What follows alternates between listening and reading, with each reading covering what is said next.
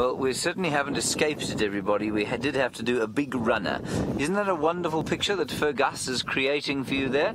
The wind in the forefront of this sort of storm is coming towards us. We got stuck twice, and Fergus said to me, "Don't worry," after we escaped the first time. He said, "It's going towards the escarpment. We'll be fine here. You can stop. Let's get a shot." Well, you can see the escarpment there. It's bone dry. And the storm that you can see is covering the area that we just drove through at high speed. Isn't that an impressive arrangement of clouds? I think that's quite special. Anyway, it is dumping a phenomenal amount of water down to the south. Now, of course, for the migration, we are looking at giraffe, by the way, which are not part of the migration. This is an interesting development.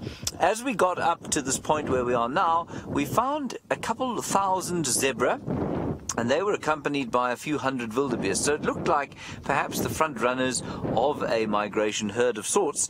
But if this rain continues down to the south, I suspect it's going to be a little while still before we see the herds come up here.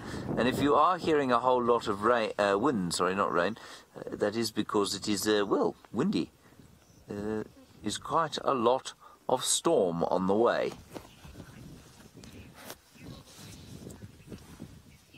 Yes, Izzy, you say, yay, tipple skirchy love. Absolutely. Much tipple skirchy love going on here as we wait for the storm to either sort of dissipate where it is now, or I suspect come towards us. We're not going to hang around here a tremendously long time. I was hoping to spend a lot of time down south with the wildebeest.